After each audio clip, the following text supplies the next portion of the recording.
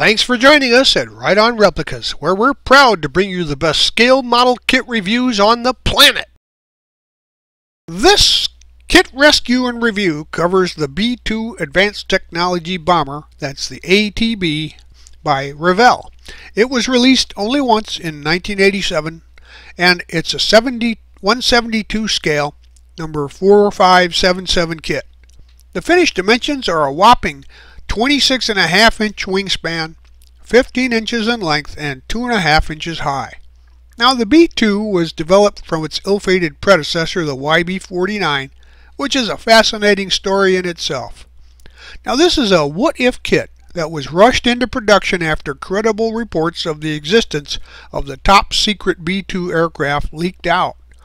The kits like these are getting harder to find, but they're on auction sites, etc. And if you see an interesting kit that looks like it could be rescued, take a chance.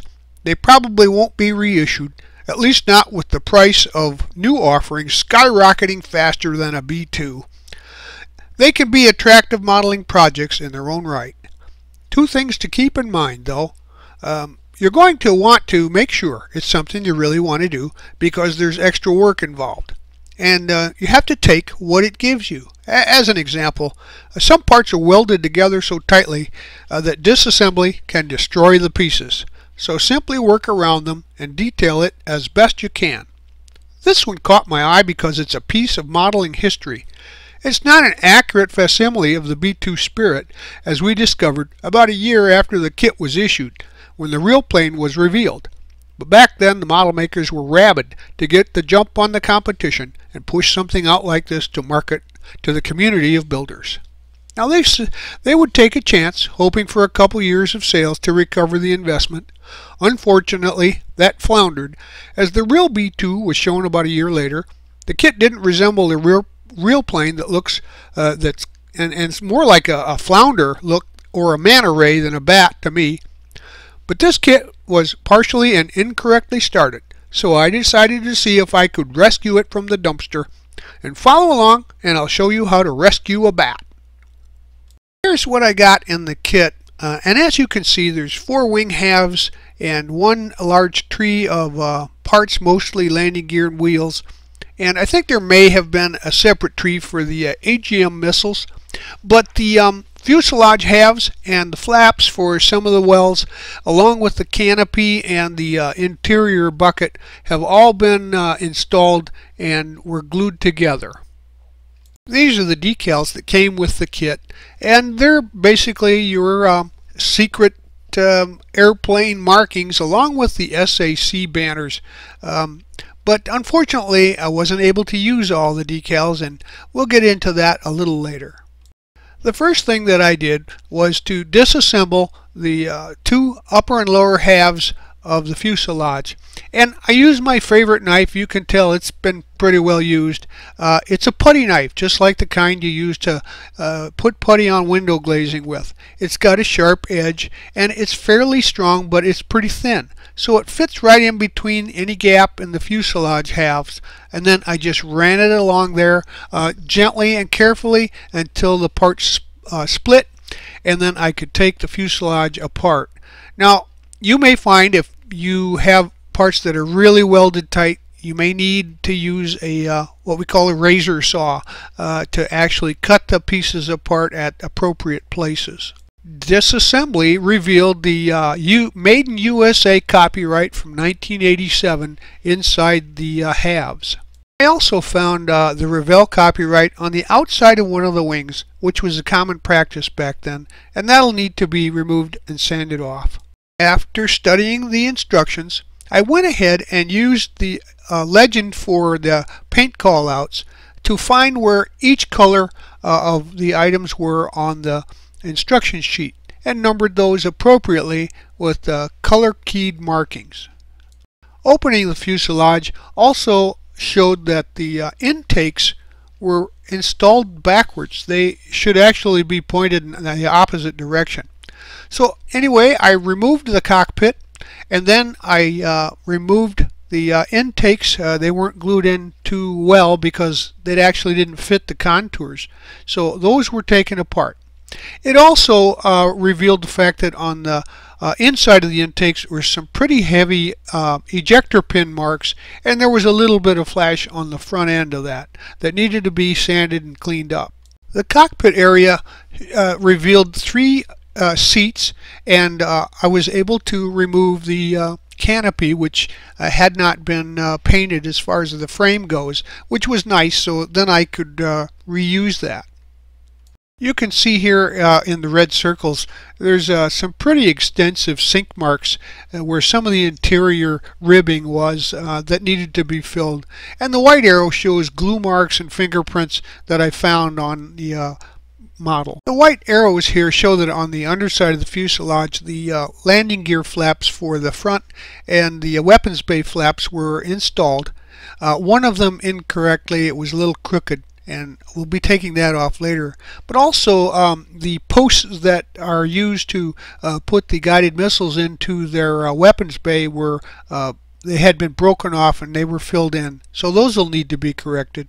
The exhaust deflectors were binding and were at different angles, so I removed those in order to do a little work on them too. There was also a bulwark in the back that is used to angle the deflectors and probably give a little stability to the fuselage, but I had to remove that entirely. As a testament to the mold makers, this was about the only flash I found on the kit, just a little bit on one of the wingtips. And quite frankly, I have to give the engineers and designers and tool makers kudos, because the convoluted forward leading edge of the wing, where the 2 wings and the fuselage come together, were absolutely remarkable in their fit. They were a perfect fit despite the complex contour of that shape. Looking over the AGMs, I noticed that there was quite a seam that they really weren't glued together properly. But rather than risk splitting them all apart, I simply filled the seams in. And then I drilled a couple holes in the top and added new posts for mounting them to the weapons bay. So I began to fill in the sink marks on the fuselage and cleaned up some of the thumbprints and discoloration.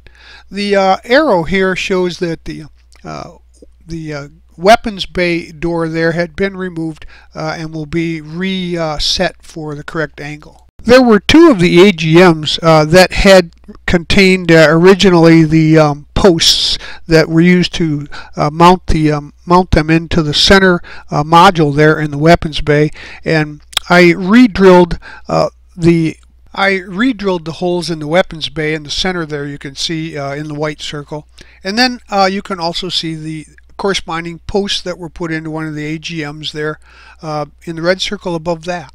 I had finished adding some of the putty to the bottom of the seam there and kind of going over the lines of the wings to make sure that they don't disappear with paint. And I'd also drilled a hole where the exhaust port is on the back of the AGM, put them on toothpicks ready for paint. And then I took the parts all together that needed to be sprayed a light gray paint, and that included the cockpit area too. After the primer gray had dried, I painted the seats green and highlighted the seat belts with some satin black, and then also the buckles. I used a Molotow chrome pen to highlight those.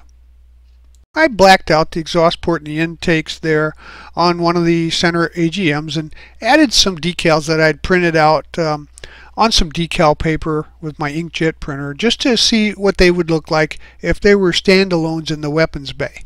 Next, I got to work on the fuselage halves by using a 180 grit sand stick to rough sand the edges all the way around, and then I went back over it with a fine sand stick to make sure that it was a good flat surface for gluing.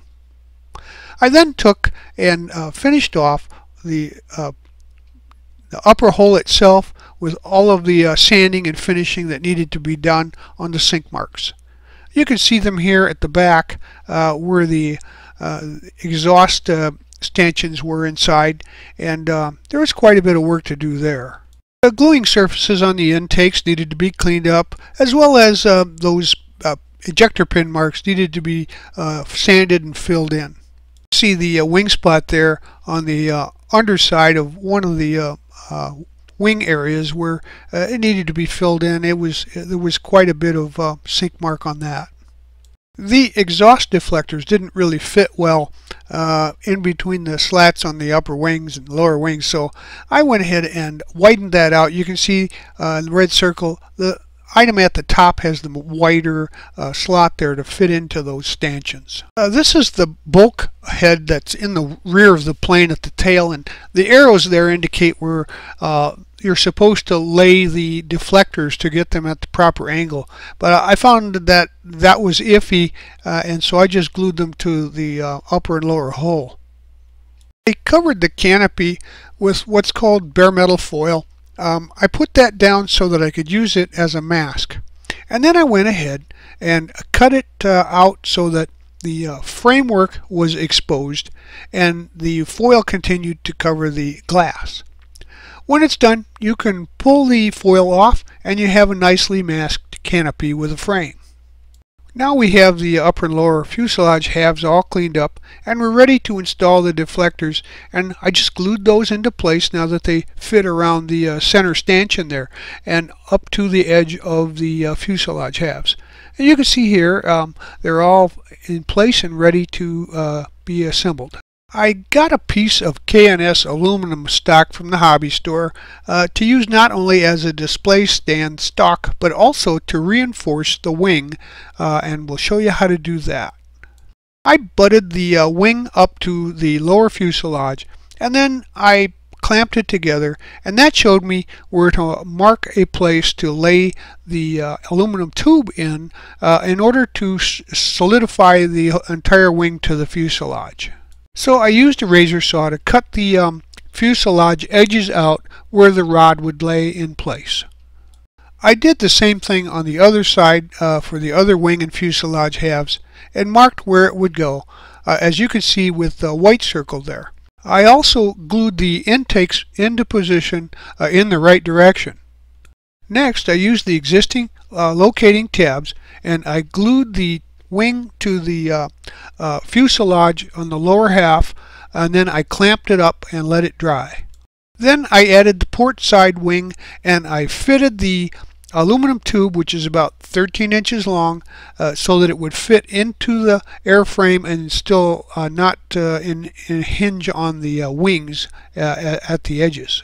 I put the upper wings into position so that I could mark where the needed to be cut out for the aluminum tube that goes through the fuselage. You can also see that there are some stripes on the outer section of the tube, and I put that there so that I could grind that piece of the tube off to allow the edges to be glued very properly and solidly to the wing.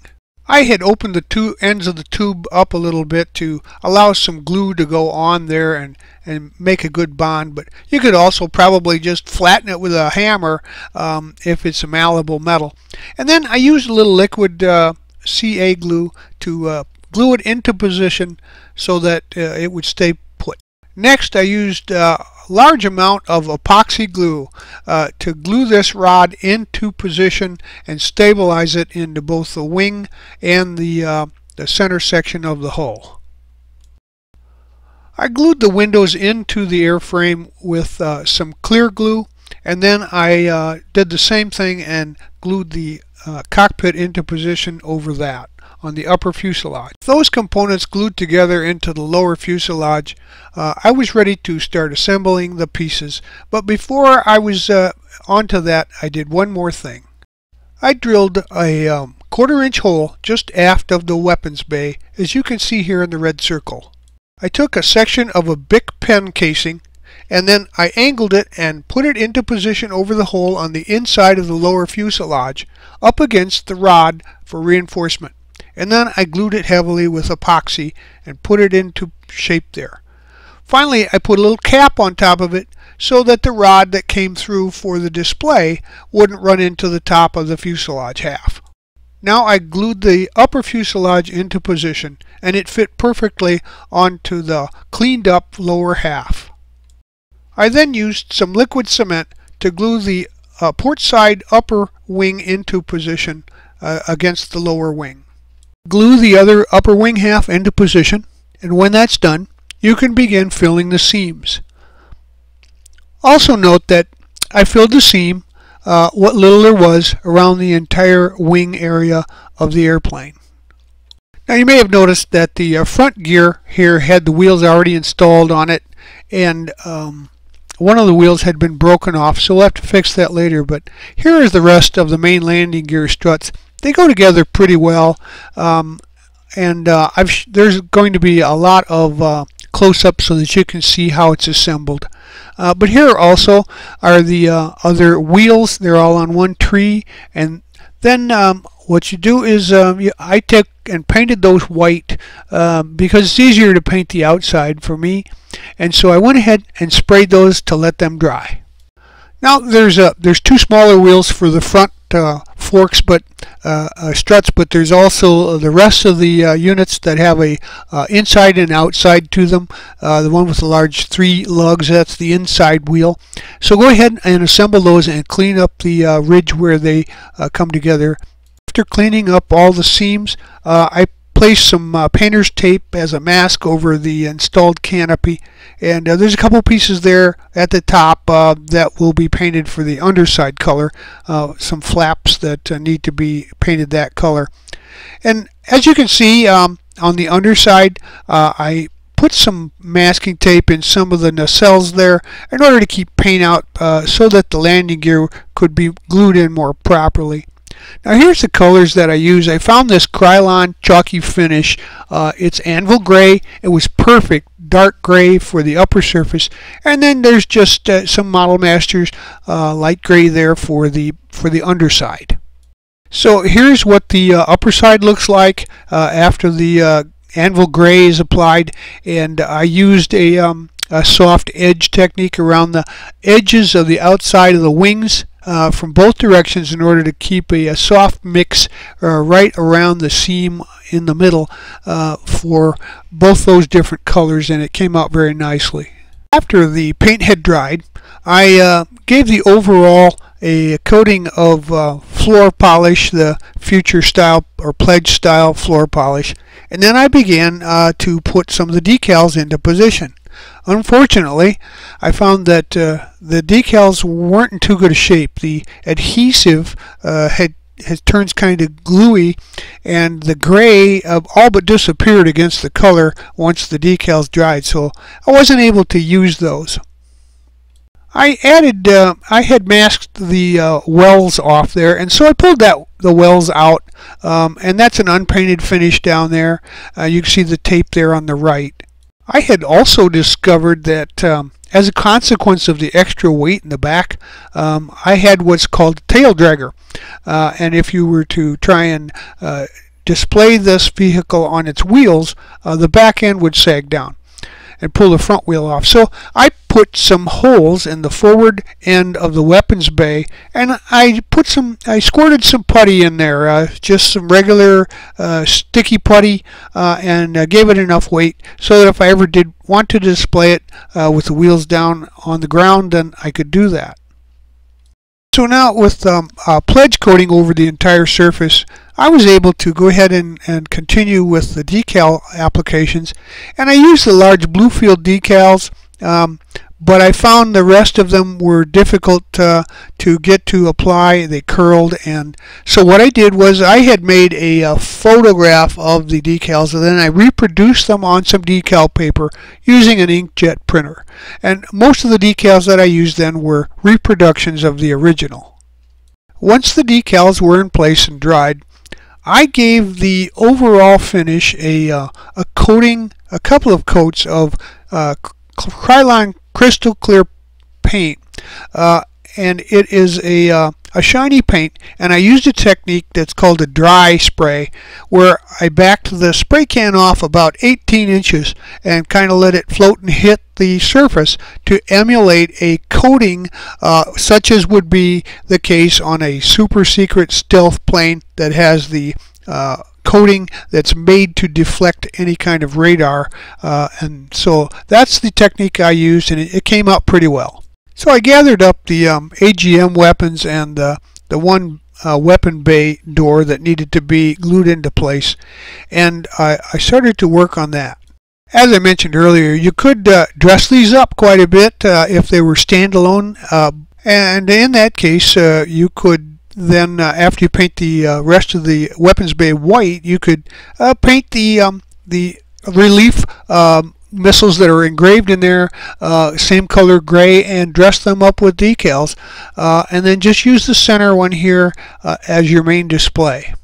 Well, I may have mentioned before the weapons bay doors here were all pretty well heavily glued into place, and removing them generally would have just broken off all of the details used there. So I decided to leave them in place except for the one that was crooked, and then that necessitated having to paint them all by hand. So I painted all the weapons bays and window wells flat white as is suggested. After the weapons bays had dried, I went ahead and installed all 6 of the AGMs in the triple clusters on each side into the weapons bays, just using some tube glue to make sure they stayed in place. Next, gather up the parts for the landing gear, including the flaps that have been painted for the exterior on the bottom. Now, the front landing gear is pretty straightforward. You can see that it goes into 2 holes in the rear, and then it slides the front strut up to some angled sections at the bottom of the front well. And then the rears, of course, they go into place and they fit where they should go pretty properly. You shouldn't have too much trouble with it. I'll show you plenty of angles here so that you can see how they are built and displayed. And then the small flap and the large flap are placed in front of the landing gear in the rear. And of course there's already been the extra door that was repositioned, put into place, as you see, and those are they're pretty sturdy structures, but the plastic in mine was very brittle, and one of these struts actually cracked as the glue was drying, that apparently it had a little torque on it. So I decided, even way before this, not to display this kit with the wheels down. Any sideways movement would break them. Next, we can add the wheels. As you can see, they're here on some tape. They were painted a rubber gray, dark gray color to emulate you know, those big tires on the big bombers, and they're just simply snapped into place there. They all fit pretty well, but you may want to use your hobby knife to clean out the hole where they're applied, and then go ahead and make sure that they're lined up and they're all in line. Next, I began work on my display stand, and I roughed up a little bit of the end of the tube there so it would take glue, and I cut a triangle out of some evergreen stock to act as a stabilizer. I then fit it up there and then put a little drop of super glue in place to keep it into position. And then once that had dried, I pulled it out and added a considerable amount of epoxy glue to make sure that it stays into place and provides a good support for lateral integrity on the display stand. I bought a couple of wooden plaques from Hobby Lobby and painted them to make a display stand. They're about 8 by 10, and this will give it a nice sturdy solid base with enough weight to keep it from tipping. And then I drilled a hole at an angle to accept the display stand. And of course I had also painted the entire stalk and the triangle that I cut flat white to match the rest of the motif here. And as you can see, it's all done, and there you have it.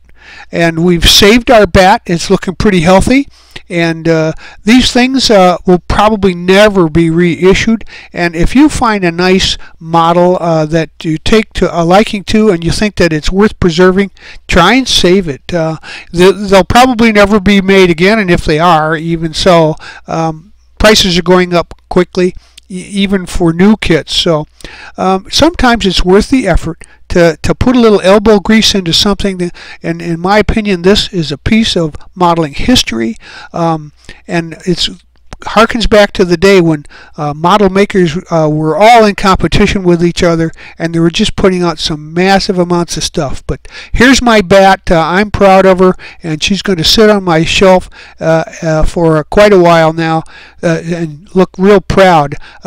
So I'm happy to say that if I were you, I'd find one and put it on your shelf. Just to show you, as a matter of scale, here is the B-2 compared to the F-117 stealth fighter.